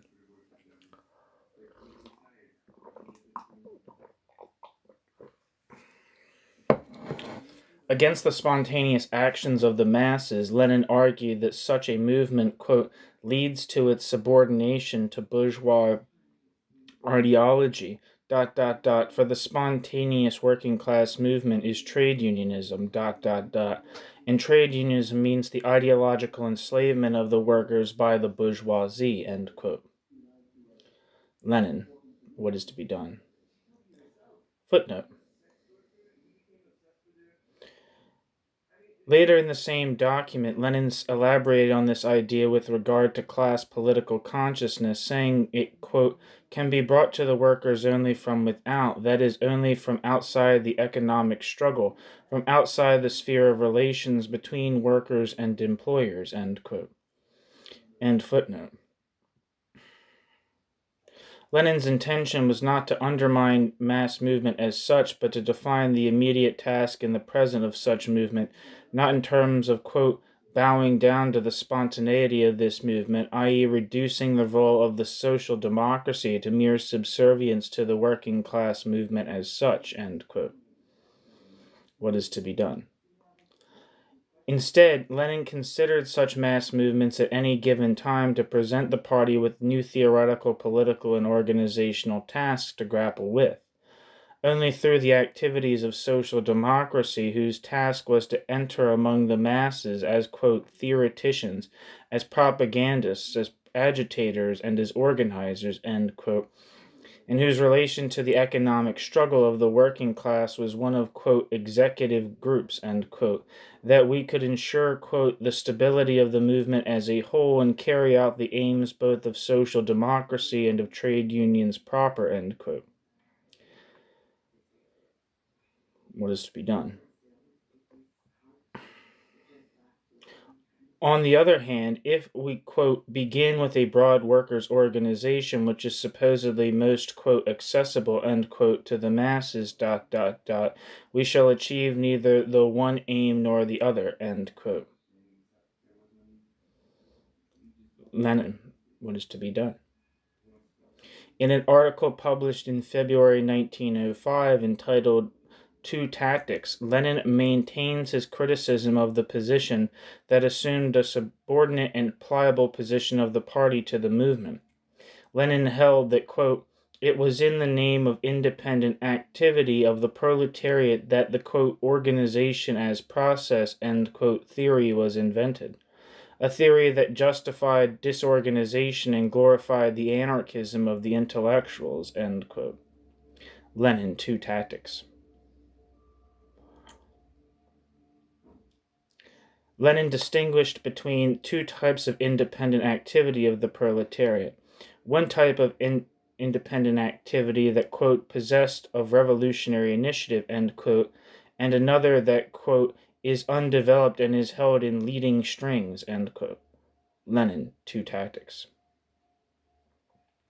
In June of that year, Lenin published a new Revolutionary Workers' Association in 1905 being the year, in which Lenin analyzed the impact of the Russian Liberation Union. The Russian Liberation Union sought to organize militia to overthrow the autocracy and establish a constitutional assembly whose structure would consist only of, quote, groups of workers, mainly from one and the same workshop, 2 factory councils, 3 district meetings, and 4 committees of the workers' union, end quote. Lenin, A New Revolutionary Workers' Association. Lenin believed that, quote, by fighting for freedom with close connection with the proletarian struggle for socialism, end quote, such independent non-party organizations could, quote, play a role that objectively amounts to promoting the interest of the bourgeoisie, end quote. Lenin, a new revolutionary workers' association. Similarly, in Two Tactics of Social Democracy in the Democratic Revolution, 1905, Lenin called the social revolutionary parties, the SRs, use of the term, quote, revolutionary communes, end quote, revolutionary phrase-mongering, since the use of the term revolutionary communes disguises the errors and shortcomings of an experience, possibly the Paris Commune in the distant past. Lenin's issue with the use of the term as by the SR, Socialist Revolutionary,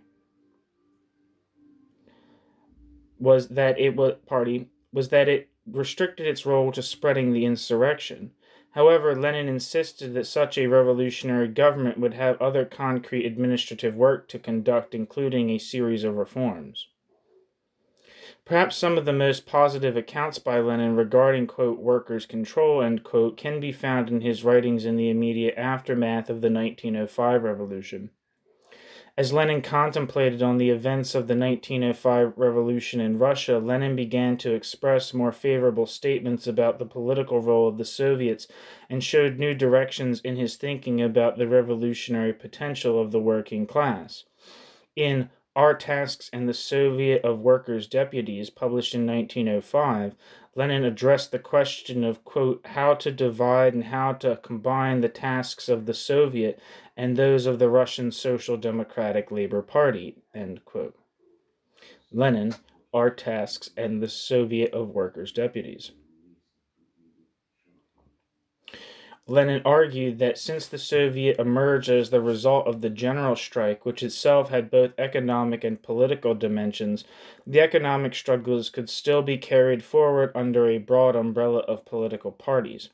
With regard to the political dimension of the Soviet, Lenin believed that it, quote, should be regarded as the embryo of a provisional revolutionary government, end quote, and that it, quote, should proclaim itself the provisional revolutionary government of the whole of Russia as early as possible, or should set up a provisional revolutionary government, end quote.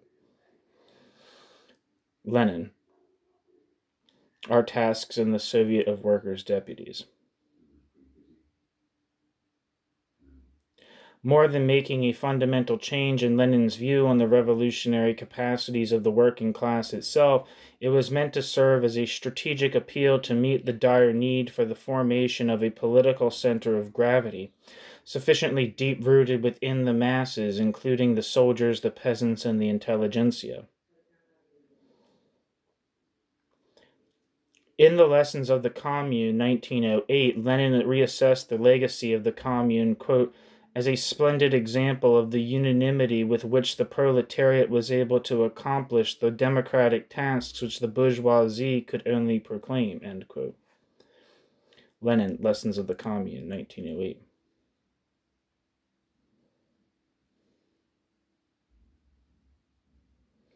Lenin praised the Commune's actions, saying that, quote, without any particularly complex legislation, in a simple, straightforward manner, the proletariat which had seized power carried out the democratization of the social system, abolished the bureaucracy, and made all official posts elective, end quote.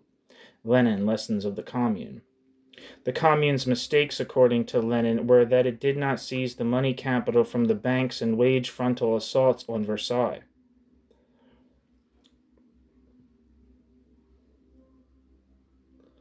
Rosa Luxemburg, 1871 to 1919. Much of Luxemburg's political writings in this period is dedicated to a perceptive dissection of revolutionary actions. Furthermore, Luxemburg's characterization of capitalism as fundamentally anarchic limited her vision of radical possibilities of economic organization under socialism. Nevertheless, Luxemburg always remained perceptively critical of various hurdles in the way of creative expression of the masses.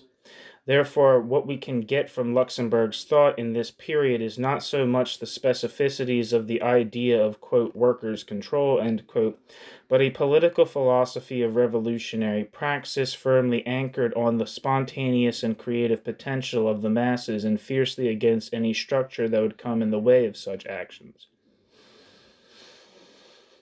In Social Reform or Revolution, published in 1898, Luxemburg acknowledged the significance of trade unions and parliamentary struggles to raise awareness and consciousness of the proletariat and organize the proletariat into a class. Excuse me.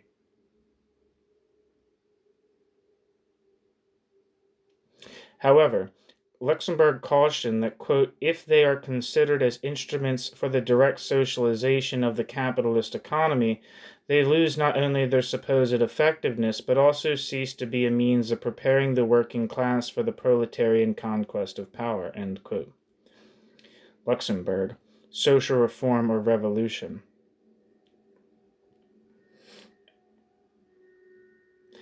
Luxemburg believed that achieving socialism through, quote, an unbroken chain of continually growing reforms, end quote, is a fantasy. Luxemburg, Social Reform or Revolution. Rather than automatically emerging out of the daily struggles of the working class, socialism is, quote, the consequence of only the ever-growing contradictions of capitalist economy, and the comprehension by the working class of the unavoidability of the suppression of these contradictions through a social transformation, end quote. Luxemburg, Social Reform or Revolution. The essence of the revolutionary praxis is, quote, to recognize the direction of this development and then, in the political struggle, to push its consequences to the extreme, end quote. However, Luxemburg's dedication to the SPD's mass party politics also limited her vision in some respects. In an important piece on the organizational question of the Russian social democracy, Luxemburg renounced the model of political organization based on, quote, splintering complete autonomy and self-government for local organizations, end quote.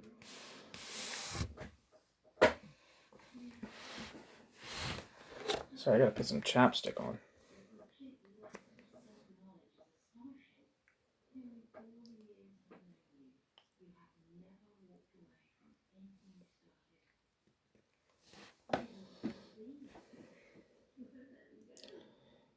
Excuse me.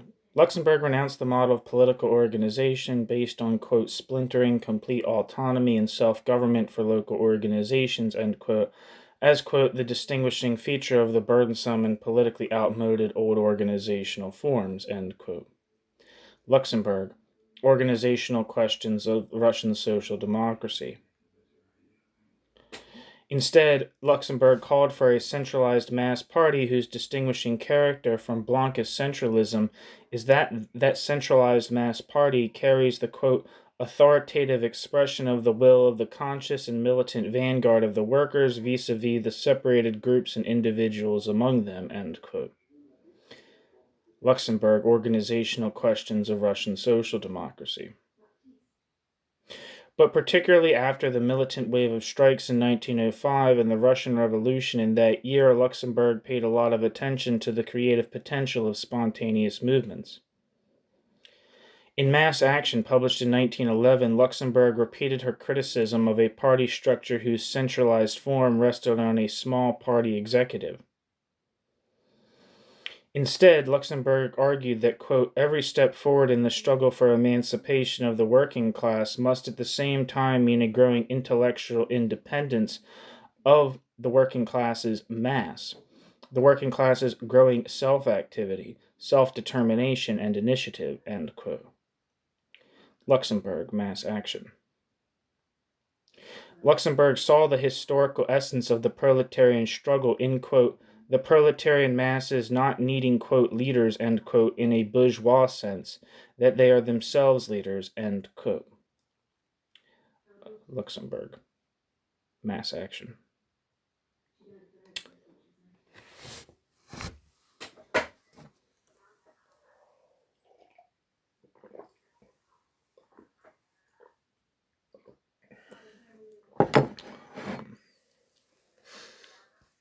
That's a famous quote from, I believe it was like a free speech demonstration in like the Pacific Northwest somewhere, of the IWW. They asked him who their leader was, and they said, we're all leaders.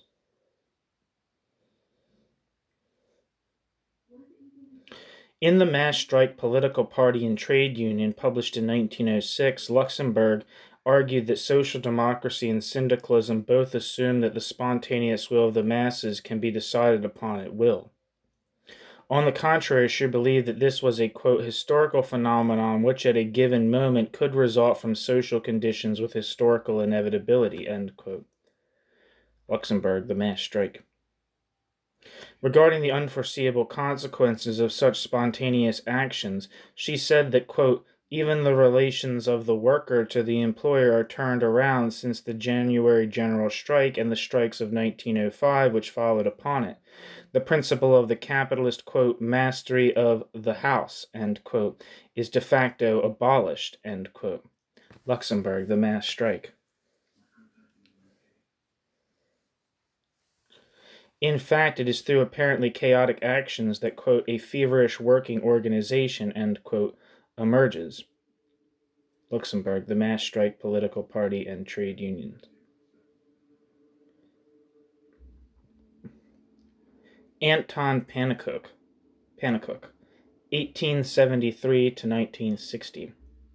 Although Pannekoek is known as one of the most prominent theorists of council communism, Pannekoek's writing prior to 1917 have a significantly different tone, very much revolving around the left wing of the Social Democratic Party, albeit with his characteristic creativities.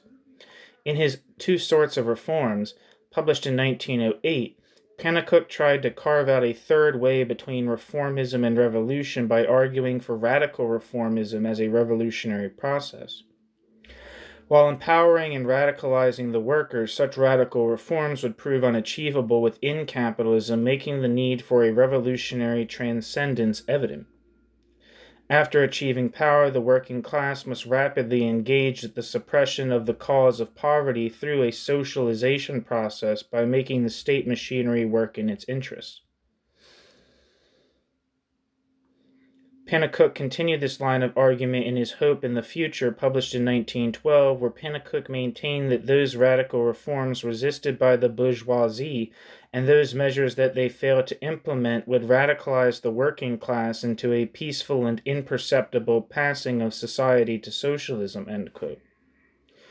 In response to Kautsky's criticism of his two sorts of reforms, Pannekoek clarified his position about the revolution further in Marxist Theory and Revolutionary Tactics, published in 1912, by defining it as a process.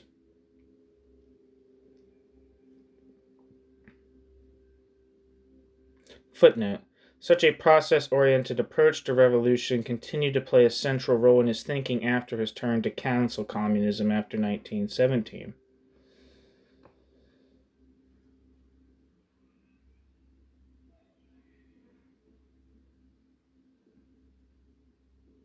End footnote. In Socialism and Anarchism, published in 1913, Pannekoek presented the layout of the revolutionary transformation from capitalism to socialism. None of the chief characteristics of different phases of this transformation clearly speaks to the idea of workers' control.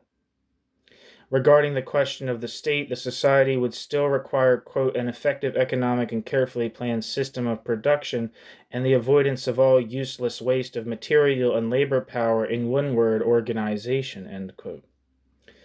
Pannekoek. Hope in the Future. Oh no. The footnote says this is from Hope in the Future, but it doesn't seem like that's lining up correct. Oh, maybe I'm wrong. Anyway, in other words, the state, quote, becomes a corporate body with purely economic function, end quote. Therefore, the political system after the victory of the proletariat, quote, will be governed by the same principles which the workers now employed in their fighting organizations.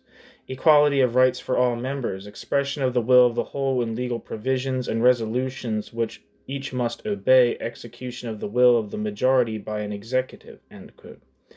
Anton Pannekoek, Socialism and Anarchism. Pannekoek contrasted his view with both parliamentary socialism and syndicalism in Socialism and Labor Unionism, published in 1913. the former considering the work of other labor organizations, such as unions, unnecessary. Socialism, or parliamentary socialism, and syndicalism, believing that the working class is always already revolutionary and dismissing the crucial role of the party. Contrary to industrial unionists, Pannekoek argued that the labor movement was revolutionary precisely insofar as the labor movement did not pursue revolutionary aims, but focused on the improving the working conditions and gathering the masses in great organizations. Remember that this piece is only discussing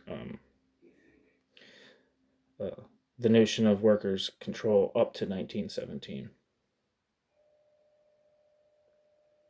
Or 1917? Oh, no. Yeah, I think it was 1917. It might be up to the World War I, though. I can't remember. I don't want to scroll back to the top of this PDF to find out the exact year, but obviously it's excluding Pannekoek's work from his Council Communist period. So we're done. Concluding remarks. The survey highlights a pattern in which the most prominent Marxist theorists of this period did not in fact have much to say about the notion of, quote, workers' control, end quote, as the more, quote, marginal, end quote, figures. A reason behind this is that much of the energy of the Marxist theorists in this period went into efforts to build lasting institutions to assert working class power and to fight the most egregious aspects of capitalism and the state through day-to-day struggles. In the background of these preoccupations was the general tendency among Marxists to push the discussion of the forms of future society into the, quote, day after the revolution, end quote. Therefore, contemplation on the notion of, quote, workers' control, end quote, seemed insignificant. This was in sharp contrast with the general tendency among anarchists and syndicalists to engage in prefigurative politics that sought to reflect the foundations of the future society in its transformative practices here and now. This is an important reason why some of the lesser-known Marxist figures, especially those who had closer affinity to anarchist and syndicalist thoughts, are accentuated in this survey. The unique contribution of Marx and Engels, though not without tensions with respect to some of his writings and his interpretations of Marx, Engels' interpretation of Marx, to this debate lies precisely in his staunch defense of those working class movements that sought to increase the political capacities of the working class, to carry out transformative processes, and in his fierce critique of their shortcomings in seeking those reforms as ends, while maintaining prefiguration as an essential part of the revolutionary process itself. The synthesis became clear to him after he encountered the experience of the Paris Commune and its prefigurative politics. The spirit behind his critique of the Gotha program regarding the tendency to postpone the abolition of the wage system, the capitalist market relations, and the capitalist form of the state to the day after the revolution rather than as part of the revolutionary program of the party, is such understanding of the importance of prefigurative politics. Such synthesis overcomes the tendency in socialist movements, which all too often become a reality, to sacrifice self-emancipation for creating the institutions of working-class power. The events following the German and Russian revolutions had profound effects on the theoretical understanding of, quote, workers' control, end quote, within Marxist thought. They showed clearly the revolution's demand for a radical understanding of, quote, workers' control, end quote, as the transformative basis of the future society. The thrust of these movements soon forced a major shift among the Marxist theoreticians. Profoundly different writings emerged from those experiences within the main canon of Marxism, at least for some time. Numerous articles, pamphlets, and books by Lenin, Kautsky, Luxemburg, Pannekoek, as well as Antonio Gramsci, Karl Korsch, Otto Rühle, Ernst Dalmig, Max Adler, Otto Bauer, and Hermann Gorter, directly engaged with the question of Soviets and councils in the process of revolutionary transformation. As the Russian Revolution began to lose some of its emancipatory potential in the face of harsh post-war realities, certain political decisions by the Bolshevik leadership, as well as the failure of revolutionary attempts in Central and Western Europe, a new trend in Marxist thinking formed what came to be known as, quote, left communism, end quote. It was within this tradition that much of the later writings on, quote, workers' control, end quote, took place. This notion resurfaced during different phases, most notably during the long, quote, 1960s, end quote, and again in the 21st century. After the collapse of the Soviet Union, there is once again room for rethinking and covering such traditions which lay the ground for an emancipatory form of communism in which socialism and democracy are seen as an inseparable unity. And that was... Sorry, let me go back to the beginning. For some reason, I want to say the guy's name before. Essay's over, so you can turn it off if you want to, but if you want to hear the guy's name, it's... I thought it was a nice essay. Come on. Babak Amini. Yeah, and the period was from 1871 to 1917. The title of the essay being On the Notion of Workers' Control in Marx and Marxist, 1871 to 1917, a survey. So, thank you for listening.